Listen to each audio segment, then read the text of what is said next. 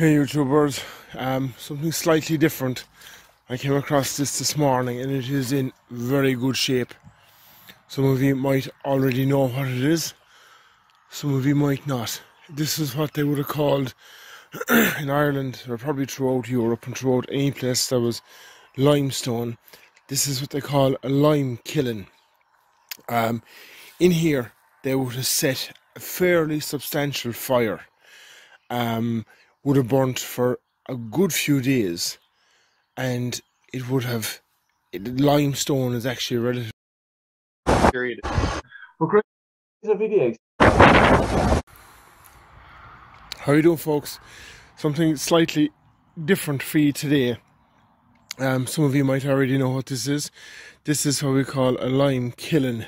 They're dotted all over the countryside in Ireland and possibly beyond in the UK and every place else, usually where there's limestone available.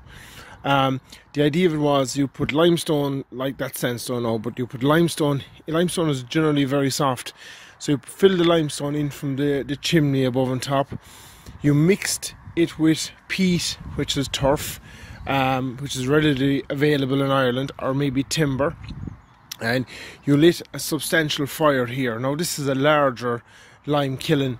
A lot of them would have been very, very small, but the idea of the limekiln was a lot of times the lime was used for fertilizer on the fields. It's a very, very cheap form of fertilizer, because if you're using farmyard manure over and over again, year in, year out, the pH of your soil rises way up and your soil becomes very acidic, and it's not great for growing grass. And we all know we need grass for animals, and that time going back, we say 200, 250, 300 years ago, when these would have been introduced first, the only form of fertilizer they had at that time would have either been seaweed from the sea if you were living near the coast, or farmyard manure. That was kind of it.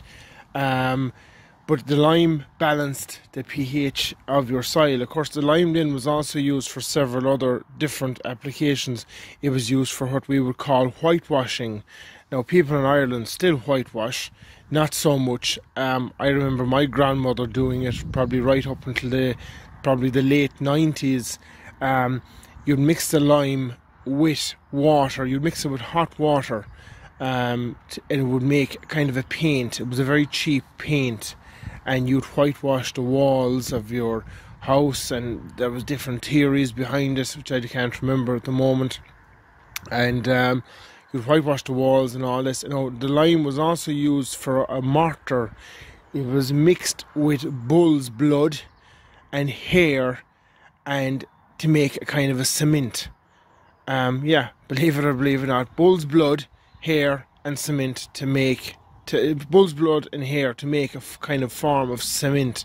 It was obviously mixed in with sand and whatever to make a mortar, but they used the lime for that as well.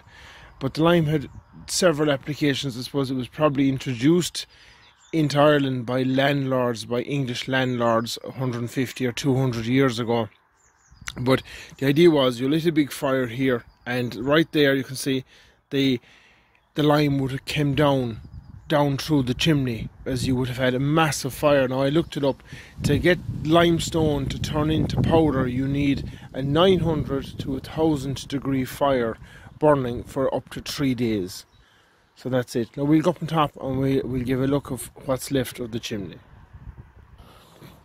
Okay guys, we're here up on top. This would have been the chimney. You'll see some of the stone there would have been all the way around here. Would have been fairly substantial size. And we would have brought the limestone up here, and it would have been put into the chimney with either peat or timber or sticks or whatever. It would have been all mixed, and the flame, of course, from below would have come up through the fire, and of course the way you'd have it then, it would be set in such a place that in a hump in the field, and you'd always have it facing towards the wind. So the wind, what way are we facing? We're facing kind of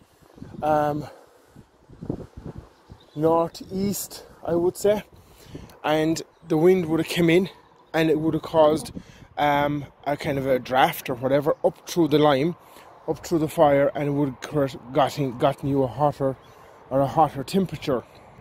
Now a lot of these have been destroyed over the years, but an awful lot of them are marked on the Orient survey maps of Ireland that were done about 150 years ago. If you wanted to look them up, they were dotted around the place. They were started off, I suppose, larger ones on estate farms and things like that, and they would have went from estate farms, and then people would have built their own smaller ones, and it kind of would have went on from there.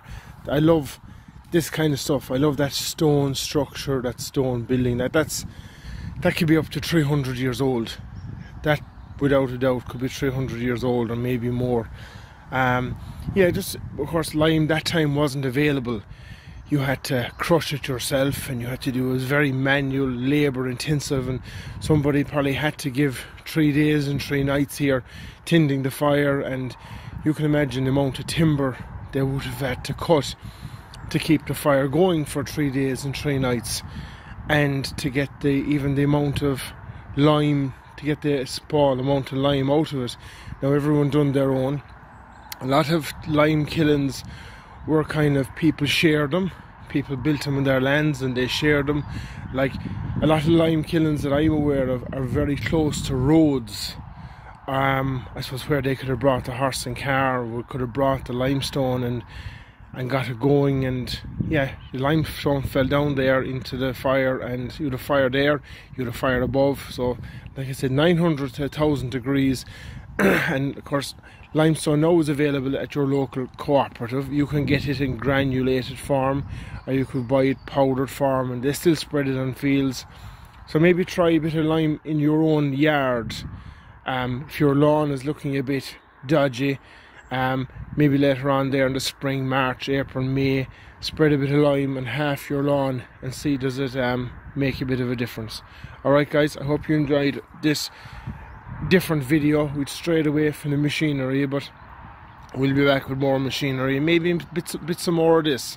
Let me know if you want to see more stuff from the Irish landscape or the Irish whatever. Let me know what you think you want to see or what you'd like to see, and I'll do my very best to try and find it or find one, and who knows. Alright guys, give a like, give a subscribe, give a thumbs up, and look forward to the next one.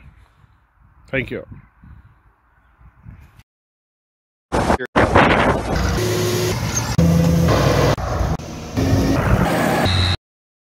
Period. Well, Chris, a video.